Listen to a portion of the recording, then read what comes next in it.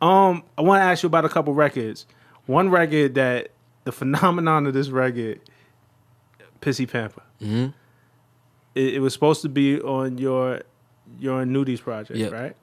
What's the there? And it didn't make it, but it leaks, It got leaked.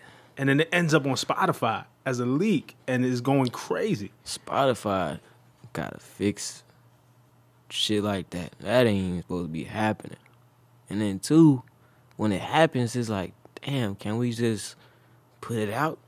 But it's a sample. So it's really the getting it cleared. It just won't get cleared.